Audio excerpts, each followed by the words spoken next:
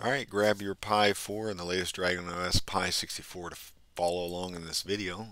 This is going to be about setting it up for headless use and still being able to use Real VNC, and then also just a quick look at how to set up SDR++ to receive Inmarsat-C messages.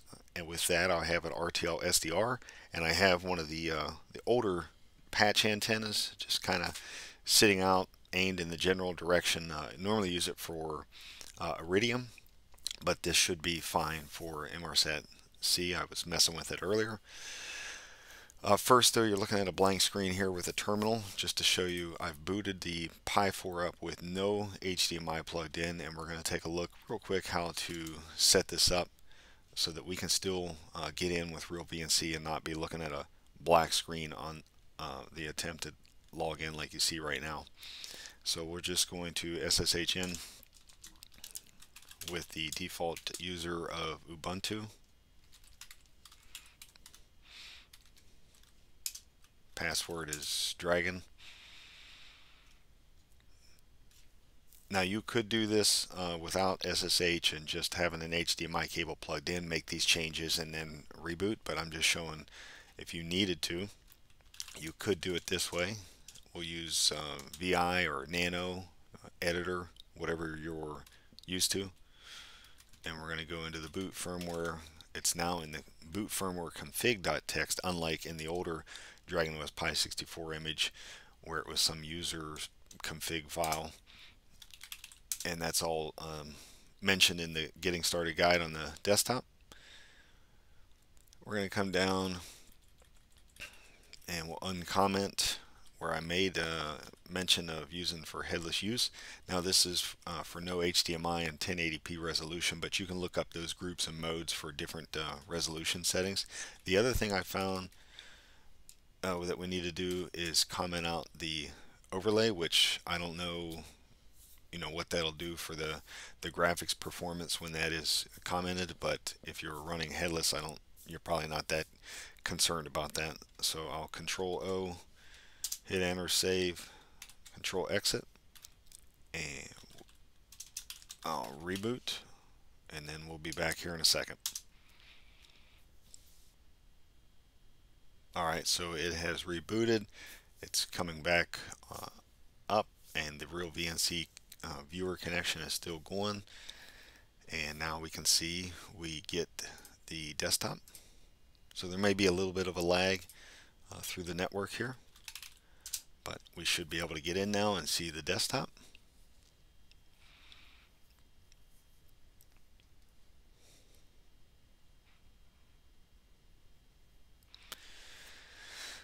Alright, now we see the familiar setup that you've become used to.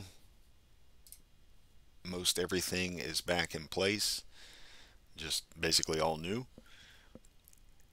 What we'll do is we'll start up SDR++ for this next part of the video here. Now I have already messed with this earlier. Like I was saying, I've got the center frequency tuned there, but what I'll show is when you first get set up here, you need to come down to the module manager, and we'll look for, in the drop down box, we'll look for the Inmarsat-C demodulator, put it in. You can give it whatever name you want to name it.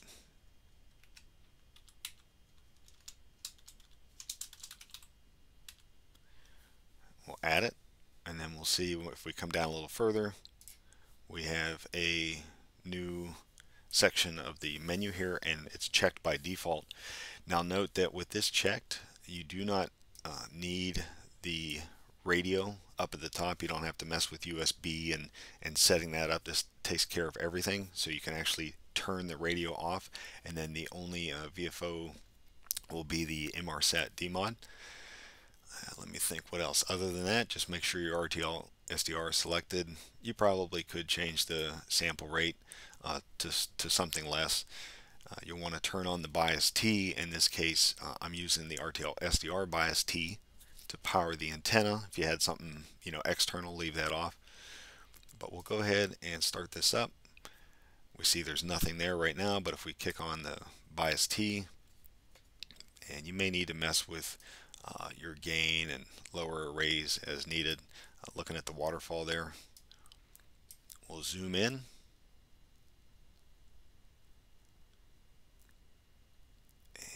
And I may need to tune this a little bit here. If we come down and we look at our signal constellation here, we can see what we really want is two round circles there. So I'll move this over a little bit.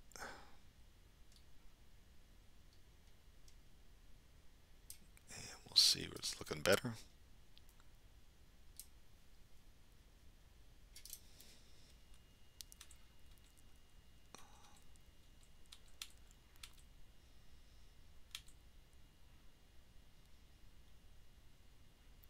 Okay, we've got a sync, and what we're looking for is some frames decoded results.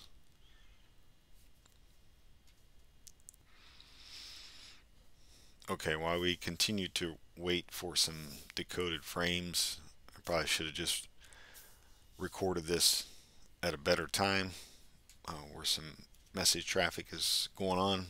What we'll show is while we've got this pulled up, we can go under Other, and we look at the QSTDCDEC.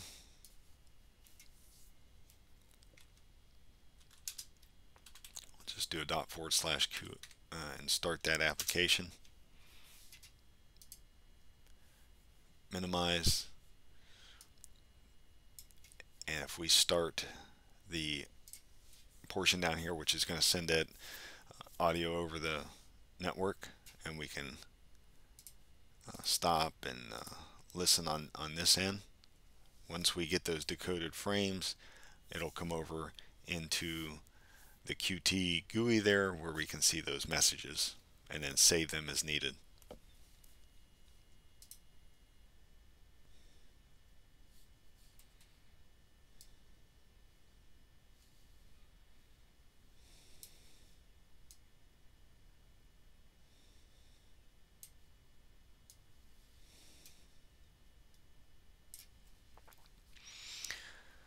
Okay, so I'm back. I actually took that time to read up a little bit here. Found a really good article from SDRPlay. I'll have to remember to link to this. Just reading a little more about STDC messages, and note that some of this could be some private information, so I won't really break down the messages in this video. You need to see if that's an issue in your country. This is just for demonstration purposes. So I moved the center freak over.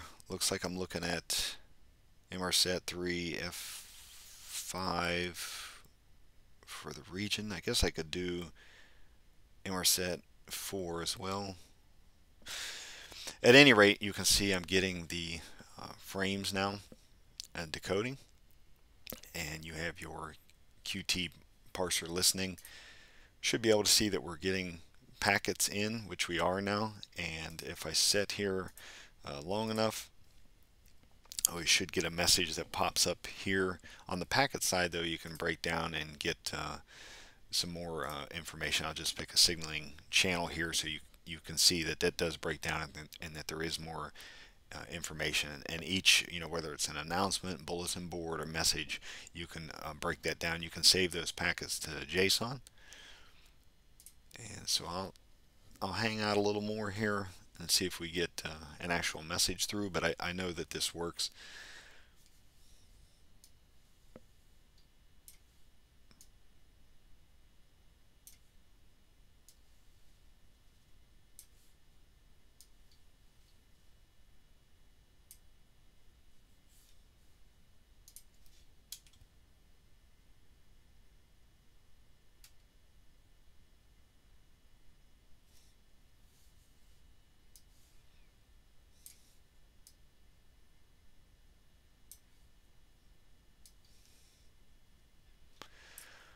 All right, perfect. So we can see we've got I got 3 messages, boom, that came through real quick. And that should be about it. It's pretty simple to get set up with SDR++. The only thing you need is the right equipment. Get a general understanding of where you need to be pointing your antenna at. You can see the signal in SDR++, so you can work on that, whether it's the gain or the center freak. Get your decoder or demodulator added, and then you've got your QT viewer over here. Now say you don't want the QT viewer, say you want just a headless version of this. If you're running it, you could in fact run SDR++ server on the Pi for headless operation, and then I think in theory if you had the on DragonOS Focal, which I need to get added, the plug-in there, you should be able, I think, to receive and then do what I'm doing here remotely. But let's stop this listening of this QT version of this, and if we come down to other and go STDC DEC, we look, there is another tool here, and in this case we'd want to run just the parser. I've shown this in a previous video. Remind myself, we'll do the dash H for help. We'll do the in UDP, I'll leave it at the default, which is 15004, which we know is the case because that's what we set in SDR++. You can pipe that out or send that out for JSON, I guess serving it up in JSON. And then I'll just add print all.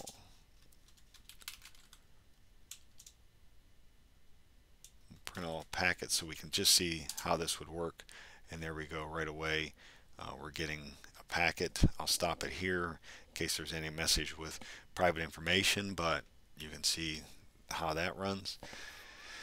So a couple different ways you can run it. And alright, so hope that helps both get you set up for headless operation and then through the Real VNC to still get to the Pi, and then yeah, set up with SDR++ and the Inmarsat-C parser. All right, thanks.